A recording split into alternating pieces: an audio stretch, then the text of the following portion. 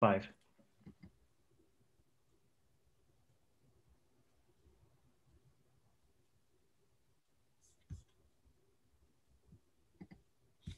Good afternoon. Thank you for joining us for another LA Unified STEAM Bytes. My name is Jerry, and I'm joined by Jaspreet, who will be introducing today's guest. Jaspreet? Thanks, Jerry. Today's guest speaker is considered a rock star of math education.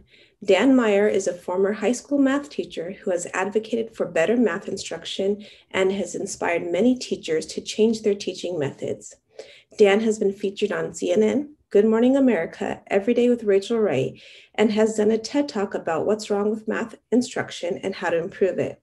He has earned his doctorate from Stanford University and is currently the Chief Academic Officer for Desmos. Please welcome Dan Meyer. Hey, thanks for the invitation, Jerry, and the intro, Jaspreet. Hello to all you folks out there in YouTube land. It's a pleasure to be here with you folks talking about STEAM careers and what that might look like. If you're someone who thinks that the term rock star in math education is kind of a contradiction or an oxymoron, I get that. That makes a lot of sense to me. So no hard feelings there. I just have like a few ideas for you to think about as you're planning out your career and the possibilities. I want to make a pitch for teacher, science, math, art, STEAM, as a really interesting career option, and share with you a little bit about where I've been and what I've seen and what I've learned on the way. I'll just say I did not want to be a teacher initially coming out of school. Teaching for a lot of kids lacks the glam factor to some degree, certainly not like being an astronaut or a professional athlete of some sort. And I was also a third generation teacher by the end of it. Like my dad taught for 34 years and sixth grade. And, he worked very hard and, did not encourage me to become a teacher for, I think, like a lot of really good reasons. Like it's a tough job in lots of ways. And I like a lot of kids didn't want to be my dad. I wanted to be my own person. So I was not interested in going to the school that he went to, UC Davis, or being a teacher, which he was. And I wound up doing both. So that's part of what I want to just like share is to, plan as little as possible about life to whatever degree you can keep your plans open and not try to over-engineer life. I think that you might be happier. I certainly have been. That extends to like college and career choice, and even further. Like I really wanted to be an author, a movie writer, a director, writer-director. I loved movies. I was in college. I studied math. I was a math major, and I didn't do great as a math major. Like my grades were not exceptional. I didn't learn loads of math at the university level in part because I was spending loads of time entering screenplays into competition and filming little videos, and that was the thing. Like I was into that, and at a certain point, it became clear like I was much more skilled as a math teacher or in mathematics than I was at writing or directing movies. And so I went into a math career as a math teacher. And I want to say that what wound up happening for me is that this other major interest of mine, storytelling, wound up becoming the foundation of what I do in math teaching. I explore like why people, students, kids, everyone seems to enjoy movies and books and video games much more than they enjoy math class. And if you talk to a teacher who knows of my work, they might refer to a project called 3-Act Math, which is where I filmed little mathematical stories in my life and I put them on the internet and shared them with people, and we all got together around them. And so I just want to offer you that like you might feel as though at different points in your career journey that you were saying so long goodbye to various other interesting hobbies or interests or aspirations you have, but everything you are becomes integrated at a certain point, that all of your hobbies and loves and aspirations and interests, they will find their way into whatever career you choose. So again, I encourage you not to plan too much. And teaching is great for so many reasons. I offer that as a possible place for you to put your energy. It offers you community in ways that very few jobs will offer you. Many jobs are very competitive. You're isolated by yourself or on a small team, perhaps.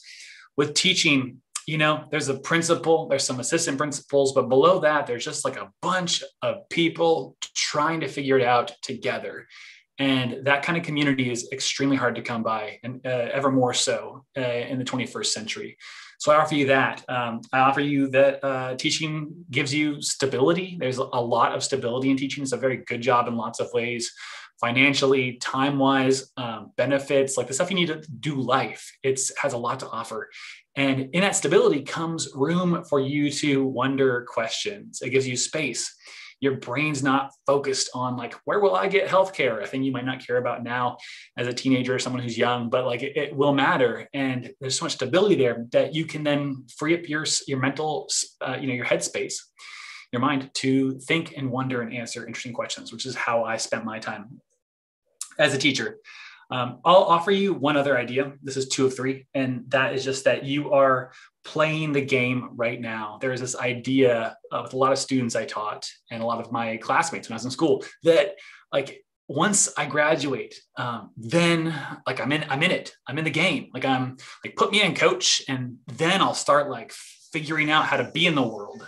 And then it's like, you're in college. And it's like, well, after I graduate college, like, then I'm in the game. You know, I'll figure out how to act out there in the world and what my thing is, what my vibe is. And I just want to offer you that you are actively in the world right now as a student, and the things you are doing now, habits, behaviors, ways of thinking, ways of being, will only get easier for you, whatever those are. Like if you are, a curious individual, if you chase down questions, that will become a thing that you will carry with you throughout all of your different other spheres you'll be in the world. And if you get used to, not chasing down questions, the work ethics and habits you're developing now, that is who you are right now. You are in the game right now. And I wish I'd known that sooner.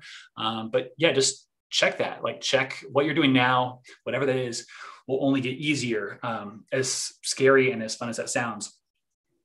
I'll let you know what I do now. I was a teacher for 6 or 7 years. And then I went to graduate school and I had questions. I think one thing I am is a curious individual. I love questions. Give me a question and I will gnaw on it like a bone. And I'm very curious. And so I wanted to know more about wow, this is such a fascinating profession. Like, why do some students really struggle to learn math and others learn math really easily? Teaching's so weird. I require 150 kids to call me Mr. Meyer, there's this weird power imbalance. What is that about? We get along, we don't get along. What makes the difference? So I went to graduate school and chased down answers to those things. And all along the whole way, teaching graduate school, I was writing little blog posts, sharing those online, and getting a community of people around me who were helping me grow as a teacher. And I encourage you to find that kind of community wherever you are, whatever you do. Find people who share what you're into, share your questions somehow, and then see who comes along and invests in you and return that investment to other people later. And along the way, I gave a talk. My career had a very viral moment where I took 11 minutes on a stage in New York in May I want to say 2010, 11 years ago. And that went on a website called TED.com. And that talk had been watched millions of times about math education and what's challenging about it and what we could do differently, especially in the area of the textbooks we use. And that was weird. That was weird to go viral like that. And so I've been around the world. I've been on a bunch of different continents, all the US states, talking with math teachers, working with them, sharing ideas with them, trading ideas back and forth. That's been a ride. And I couldn't do it again. I couldn't manufacture that whole thing. But, I do know that the foundation of it came from being curious, sharing what I was curious about, sharing my early answers, getting answers from other people, and, being grateful for their answers. And then, an opportunity came, I stepped into that. So then what I've done since then is work at one place called Desmos, which is it's an ed tech company. It's a technology company. When I started up there, they had just a single technology product, a graphing calculator of the sort you might have used, a kind of a plastic job in your classes. But it is, they had one that's online. It was digital and free and very powerful. There's folks that love technology and love math and had a lot of love for education too. And I stepped in as someone who knew a lot about education. That was my expertise, not technology. And so since then, we've been building experiences for students in math class. And so here's what that looks like, just so we're all on the same page here. So like right here, learning about graphs and functions. Here is a turtle race. I press play right here and nothing is happening because I have graphed nothing. What I can do here is start to graph things, like I can graph a line that looks like this, and then press play and see what happens. And we have a turtle going slow forward and then faster backwards and then really fast going forwards all the way like that. Those little legs skittering around. And so this is the sort of experience that I got excited about, where students would do a thing and math would talk back to them. Students would give an idea out there into the world and math would return back, not you're right, you're wrong, but that this means something in the world. I encourage you, as item number 3, to stay curious, but also stay a little bit angry. Like I'm saying before, whatever you do gets easier to do. Whatever you think about gets easier to think about. And so if you are a curious individual, there's ways that you and the world can conspire to smush your curiosity, to throw water on whatever fire has burned inside you around different questions. That can stop, like that can very easily stop. And curiosity is a thing that you can nurture too. I find nothing nurtures curiosity by experiencing a question and chasing down an answer. And then your brain is free to wonder more questions. We'll talk more about that in a second. I also think that anger is not, in my mind, a vice. It's sometimes a virtue. That being really unhappy with how things are can serve you really well. It served me really well. I think there's a lot of people that I don't know about a lot, but some people would say Dan is not nice. People who've read me online or don't know me, folks who do know me sometimes would say Dan's not a nice person. Nice is probably not in the top 10 adjectives some people might use to describe me. But I feel angry a lot about the state of things, and that can be really helpful. It can help you generate ideas of what you might do next. Imagine you were transported back in time 50 years. Think about what isn't there 50 years ago. Think about how the world is 50 years ago. The kinds of technologies you wouldn't have, the kinds of relationships that you wouldn't have with other people that you love. Think about how angry that would make you, and understand that right now is 50 years ago from sometime 50 years in the future. Like 50 years in the future will happen because people are angry about how things are now, unhappy with it anyway. And so I've been very unhappy in my life, in my career, about this, that if you Google in a browser, why am I bad at science, history, English, and math, you get back search results, which kind of reflect the number of times people have written that out there on the internet. Like, why am I bad at math? And the results here are just astonishing to me, that very few people have created web pages, or written on the internet. Why am I bad at science, history, or English? But with math, it's in the tens of thousands. And that makes me angry. I'm sorry. It just does.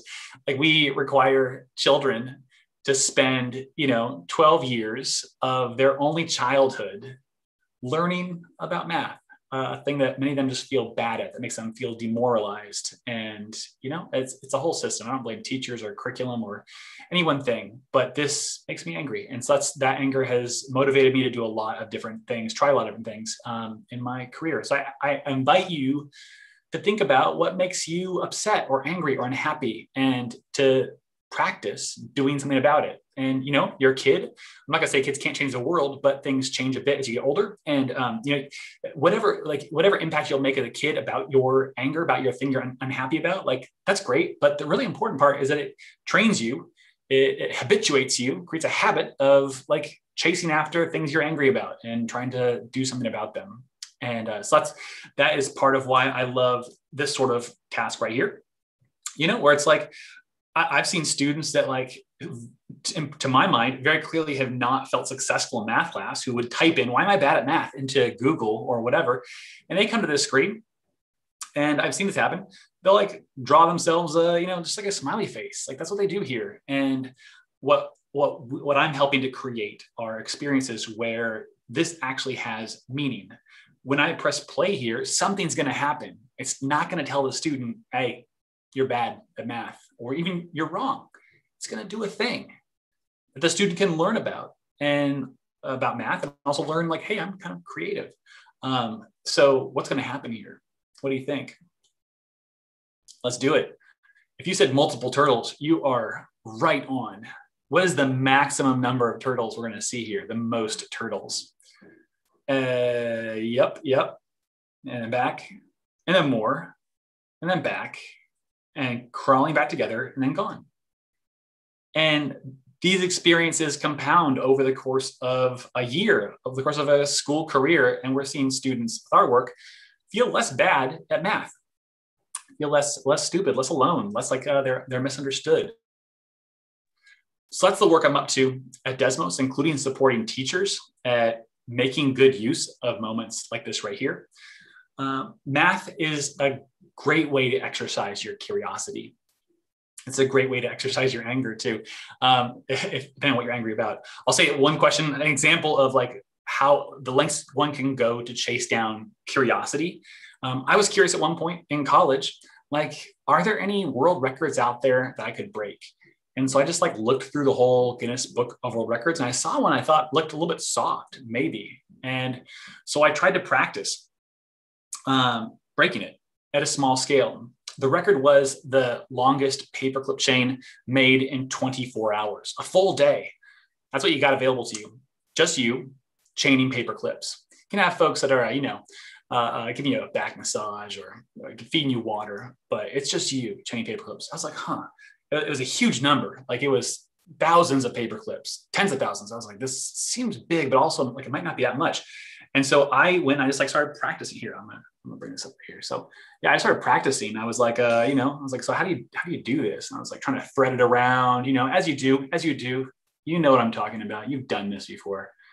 And that took a while to do that. That was a long time. I started just like playing around a little more, and I found a different way to do it. I'd like take the big loop, put that over the little Hi, loop. Dan. Hi, this is Jerry. Sorry, Jerry. would you mind not sharing your screen so we can see your? Oh yeah. That's a great call. Yeah, there you go. Yeah, so I would like take this right here and fit the big loop right here over the little loop right there, and then bam, just like that. Yep. And just practicing, and pretty soon, like, I was doing some math on it. I was like, okay, so here's what I can do, number of paper clips per second wise. Let me see if this will pull up right here. Is this go time? Is this, we got this here? Let me see. Yep, there it is. Yeah. And so just that mathematics offered me this, that I would say, like, if I could do, one clip, let's say. So I got to share my screen again. I got to share my screen one more time here. Yep. Here we go. We're back. So I can do one clip every 2 seconds. And we've got, 60 seconds in a minute, and 60 minutes in an hour, 1 hour, and 24 hours in a day. And I also was like, ooh, but you got to like multiply that by like, I don't know, like 80%, because there's no way that the pace that I could go chaining paper clips, like over a minute long or even an hour, I could sustain that over 24 hours. So you knock that down a little bit. And at the end of this, all this math right here, let me see here. Get out of here. I'm not sure how on earth to get out of this thing. At the end of that, I got some kind of number right here, and it was like larger than the number of clips that was the world record, even with that 80% discount right there.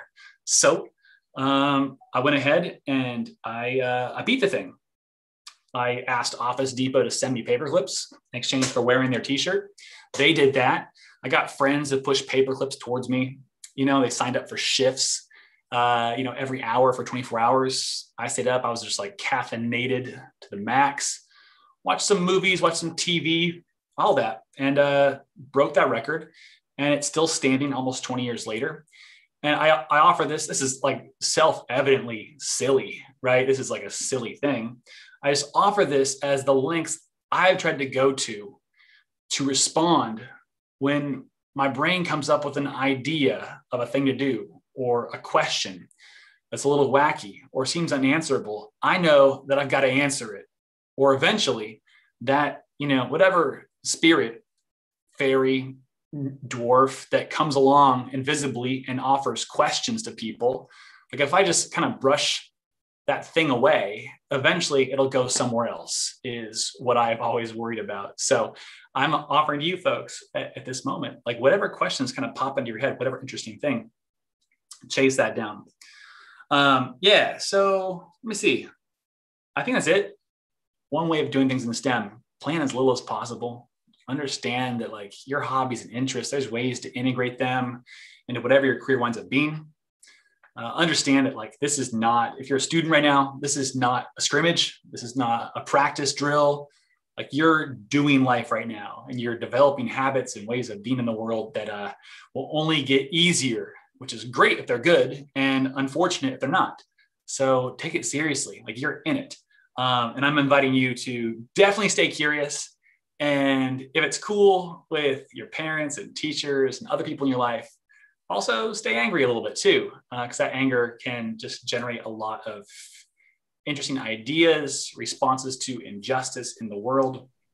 And maybe as one closing idea, I love that this is a STEAM bite with the A for arts. That like this says STEM right here, but honestly, like STEM people are going to go into STEM more and more. There'll be more people that are comfortable with the real hard numerical, quantitative, programmery, abstract skills. The people who will distinguish themselves right now are the people who can do all that. Plus they know how to write.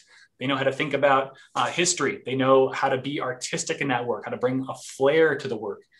So again, that's that integration of all of the disciplines, the hobbies and the profession. It's all in there. So I'm Dan. I work at Desmos. Love STEAM, love math, love art, all the above. Get at me on Twitter at @Meyer or Dan at Desmos. Let me know what you're thinking about. And Jaspreet and Jerry, thanks a mil for having me on. Thank you, Dan, so much. And I know this is something different than you normally do because I've seen you at a lot of conferences and, you inspire many math educators. And in today's talk, it's something different. You actually gave a lot of advice to our students about, plan as little as possible, understand that they're playing a game, and then to stay angry, to have that passion in them. But when it comes to parents, what advice would you give to parents to support, their kids in doing those three, for doing those three goals that you've been sharing? Oh yeah, great question. If you're a parent, I definitely did not recommend to your children that they should be angry. That was not a thing I did. That was from Jaspreet. So address all of your complaints to Jaspreet at lausd.net or whatever the email address is. But yeah, so like I'm a parent. I two very small children, toddlers, and it's given me a certain perspective on like this part of life. And I would just say that it's pretty easy to put kids into a real turn school into a real meat grinder of kind of achievement and stress and a concern that if I don't take this class, at the right time, from the right teacher, the right place, that I'm destined to be destitute. That if I don't get in the right school or college, that like I'll never be anything. And that I feel that, like I feel nervous about like the food that my small children are putting in their bodies. Like, is this the right food? Is this like, what should I be doing right now? And I think that one risk, even if you made all the right choices, that one risk there is becoming this sort of person who just like really optimizes hard and like makes kids, makes yourself nervous about every decision, versus I'm trying to be someone who's like can relax about things that are worth relaxing about. And in doing so, give my kids space to not worry, space to think and dream. And a big part of that, I think, is like rushing through math. There's a real interest in like, like getting into algebra in 8th grade, or, I need to have my kid in second year algebra as a freshman in high school, so that therefore they can be in third year calculus, as a senior, which they'll take at the local junior college, giving them a leg up for college application, and so on and so on. And again, I think that like that creates a lot of stress. It converts math from a joyous way to ask and answer questions over into an instrument of, financial, material, and academic success, which is kind of sad. And also, like, that rush really sets kids up for failure, especially at the university. Like, when we rush through a lot of the foundational mathematics, like some of the proportional reasoning in 6th and 7th and 8th, like those are huge ideas. Like that thing you saw me doing on that iPad there, like that's a big time math right there. Thinking proportionally, and so spending extra time, not rushing to 8th grade algebra, but like go slow and make sure students really understand like what is a variable. I know kids can like operate with the variables. They can do all the operations that the testing centers and the tutoring centers will show them how to do. Like, what is a variable? What does an equal sign even mean? What are we doing here? That is the sort of thing that's more important than getting to third-year calculus with a fragile understanding of all the above, which winds up crumbling in college. That's just one idea. It's a hard job, though. Don't hear me as being judgmental here. I'm also trying to figure it out alongside you folks. No, I'm the same way. I have a little child as well. And then I know you've shared a lot of information with teachers, but what is one piece of advice that you would give to teachers out of everything that you've done in your career? Yeah, that's a huge one. Just one off the top is just to really that I want my work to testify to, what it is I love about math. And school, for all things that are so great about being a teacher or being in school, there's just like there's a lot of routine. There's the bells, there's the days, there's the rhythms of the seasons, there's the summer, there's standards, there's assessments. It can become really easy, I think. I felt this over even a relatively short amount of time I was a teacher. It can become easy to forget about your why, like what it is you love about what you teach, and to kind of like follow those rhythms instead. And it takes active discipline, I think, to stay connected to. For me, I loved doing math in the world, doing like paperclip type stuff. And so I needed to like work extra hard to stay connected to that, so I could be a happy teacher, so I could bring that into my classrooms. Okay. Well, thank you so much, Dan. Jerry and I appreciate it, and I know our teachers, our parents, and their students of LA Unified appreciate it, and well as many of the universities, because we've also invited aspiring teachers to be here today as well. So thank you so much. And thank you for our viewers today. Our next STEAM Bytes is May 12th, and we have Dr. Casey Quigley, and we also have Dr. Danielle Herr talking about transdisciplinary instruction and their path on how they became professors at Pittsburgh University. So thank you once again, and we will see you May 12th. Okay. We are done.